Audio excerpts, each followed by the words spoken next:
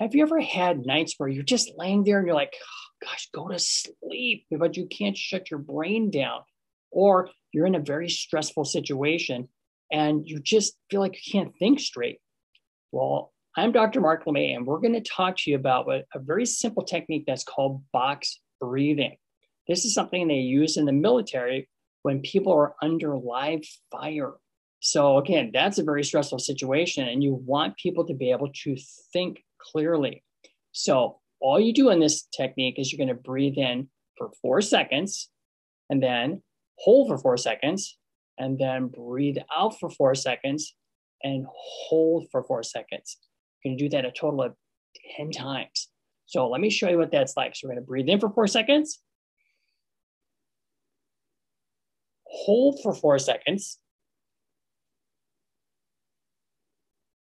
breathe out for 4 seconds, hold for 4 seconds. That's it. It's that simple.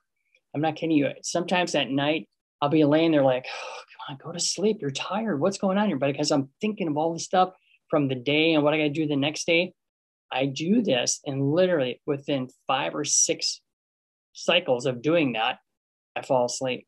It's really great. So I hope you found that helpful, and we'll see you next time.